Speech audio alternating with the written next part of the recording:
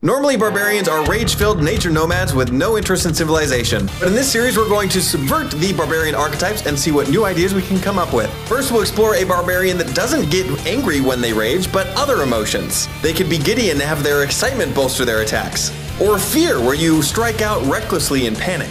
Or even love, where it bolsters your attack just with the confidence that you have in your fellow players. It could be sadness, anxiety, or even hangry.